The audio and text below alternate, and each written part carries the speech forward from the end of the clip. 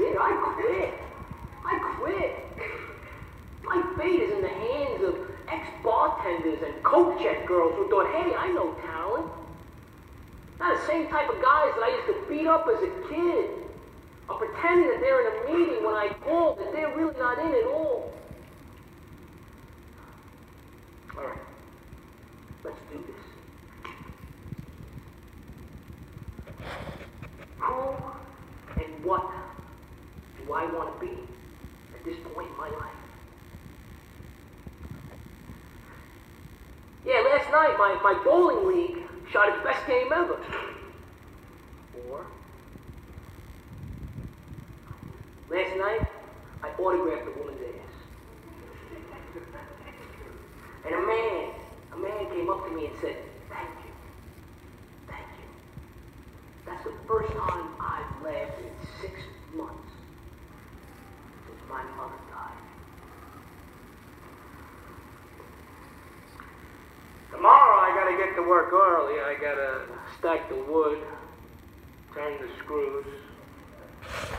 Then I'll come home, I'll kiss the kids, kiss the wife, grab a beer.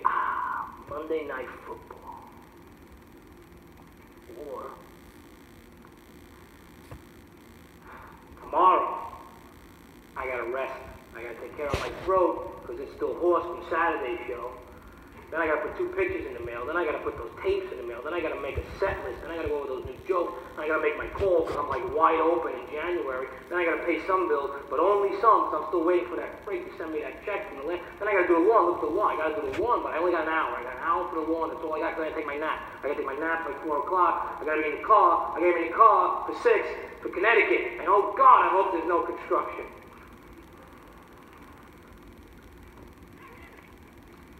What's going to make them proud?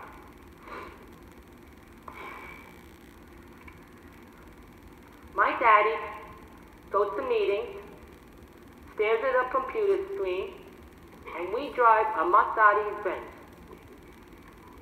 Or, you all know my father from his Wednesday night sitcom.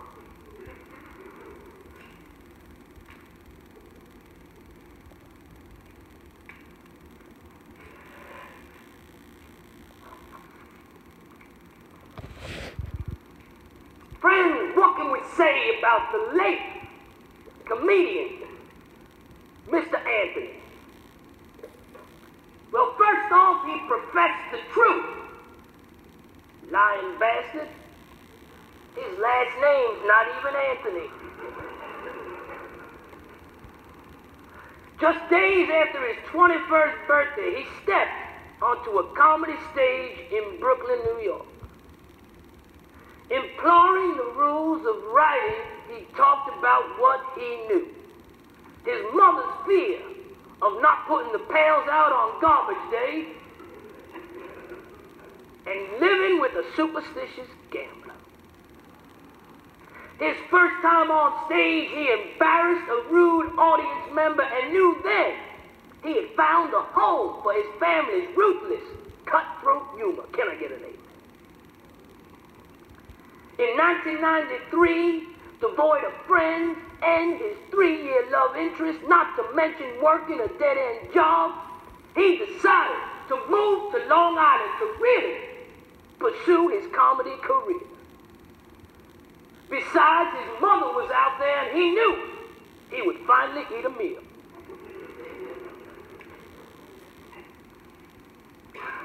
In 1996, while running errands in a strip mall, he stopped, took a look around, and said, what the fuck am I doing in Long Island?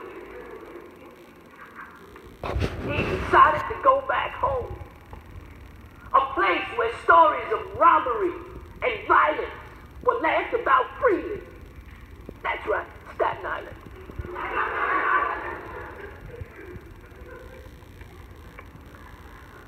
On January 3rd of 1998, while doing a show at another club in Brooklyn, he met the woman he would marry and the man who would help direct tonight's show.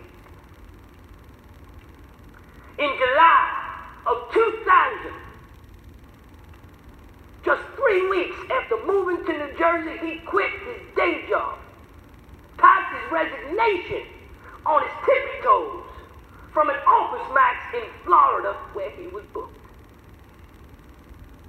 The next year was the strangest and most anxiety-filled to date.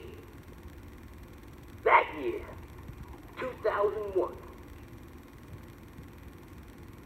He began writing a one-man show, had a son, performed off-Broadway in a play, witnessed a tornado, spent 3 weeks on the road traveling with his family and doing shows, and then cried with the whole world on September 11th.